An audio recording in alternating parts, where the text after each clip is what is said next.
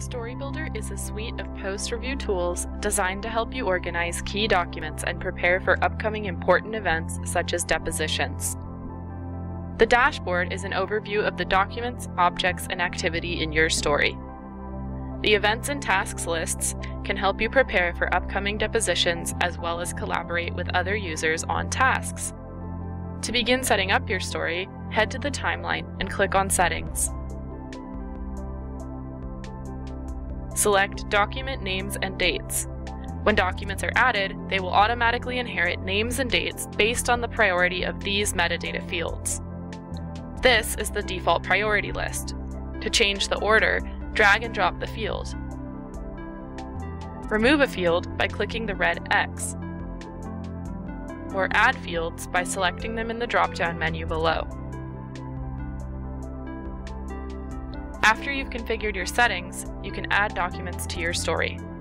To upload documents to your story, click the Data Transfer button and select Uploads. Documents must be packaged into a single unpacked or unzipped folder to upload seamlessly.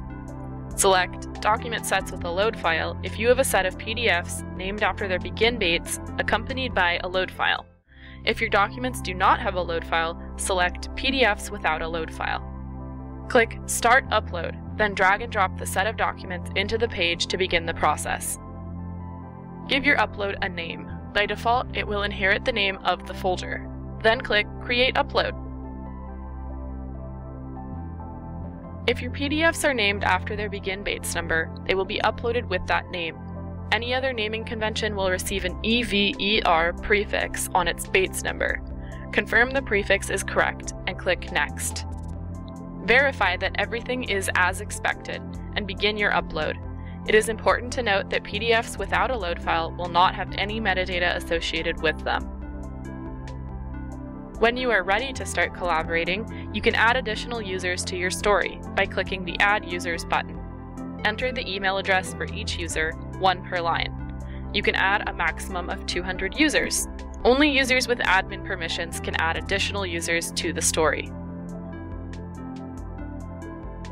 You're ready to start working with your documents. The timeline allows you to work with all of the documents and testimony objects in your story. You can filter by date, story items, events, and terms. You can also apply labels to documents, including events and people. You can edit the identifying information for a document, including the date. You can also fill in description and relevance fields. To view a document, select the eye icon. You can use the same button throughout Storybuilder to view documents.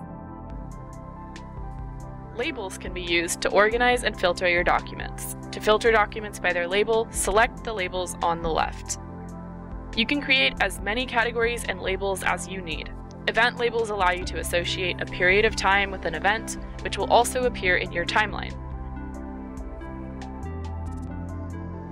People labels allow you to build profiles that can contain a person's contact information, work history, and work relationships. To help organize your timeline, you can add labels, events, and people to documents. In the same way, you can also associate documents with drafts and deposition objects. Adding a deposition or a draft label to a document in the timeline will add that document into the corresponding deposition or draft. To update multiple documents at a time, make sure that the blue checkboxes next to the documents are selected.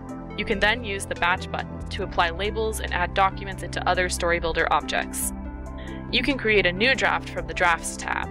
To learn more about working with drafts and depositions, see our video titled Introduction to Drafts and Depositions.